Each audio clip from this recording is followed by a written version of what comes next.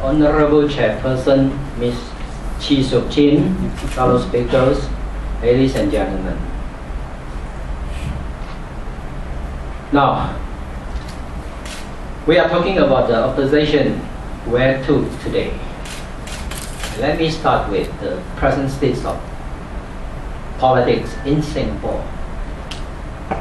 I think all of us know that there are 85 members of parliament in Singapore, and the opposition has only 2, which is merely less than, or maybe around it to 2%. Now, any person of sound mind or by common sense, if you go traveling in the world, everywhere else, and you tell people in a Western democratic country that Singapore has just this 2% of the opposition, that person will be greatly surprised. And it's a great shame for us to tell them. So this kind of democracy, this kind of states of politics in Singapore, we will ask ourselves and ask the PAP why it is like that. So there are many factors, the reason as what Dr. Xiang has mentioned just now and Ms. Chin has mentioned just now.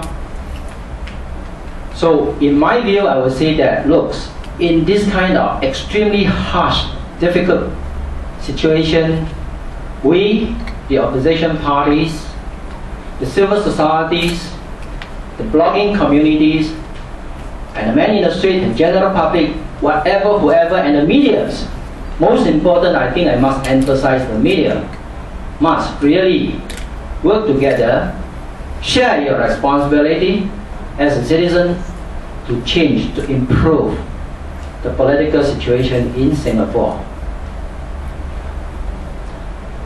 And to me, I think personally, there is one simple, important reason why that this has happened and this has been so.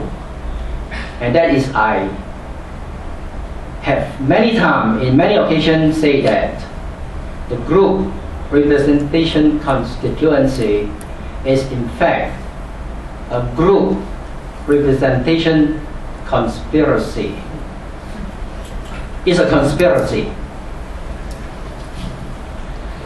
I think there are many occasions where the PAP people have admitted to a certain degree in that sense, and people in the streets, intelligent or even those so-called academic intelligence at the LKY School of Public Policy, East Asia Study or whatever, they know very well that this is really a conspiracy.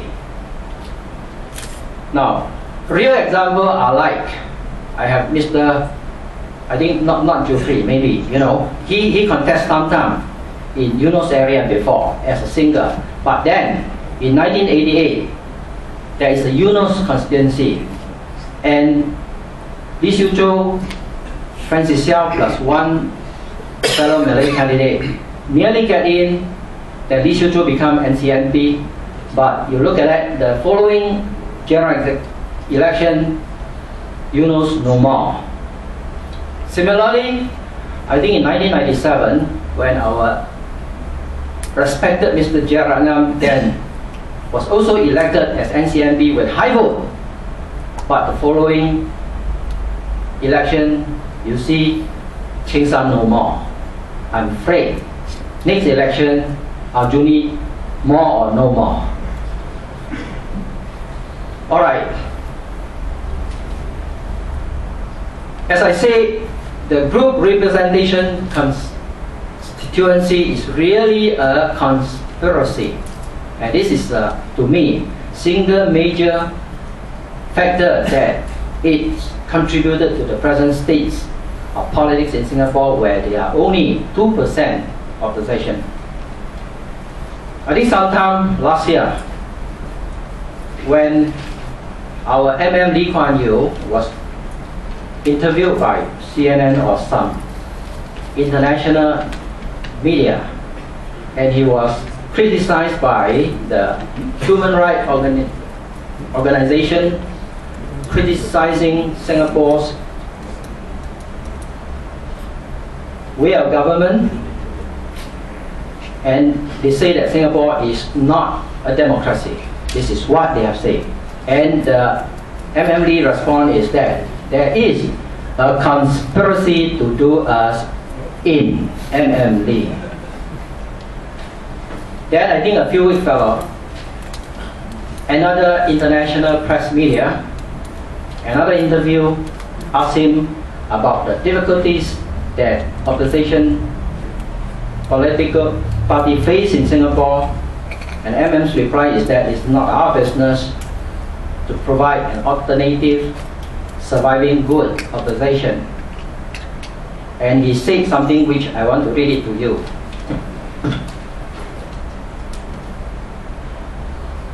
I was a social Darwinist. I believe that only need to survive to push society to change. Survival requires you to change. If you don't change, then you are marginalized and you will become extinct. So by this, I take it as that Lee Kuan Yew know very well group representation conspiracy is group representation conspiracy. And I want to ask the PAP a simple question. Now, we have only 2 opposition MPs in Parliament, which is merely 2%. And myself, I'm now 63. I entered politics at the age of 41, I think. 21, 2 years. It's growing old. Basically, it's a very liberal and optimistic person. But in politics, where I am in to do, to struggle, to contribute, or whatever you may say, I'm not optimistic at all. So my question to the PAP is, if it does happen that one day opposition extinct in Singapore, the PAP, will you take it as your achievement or a sin? Thank you. Thank you.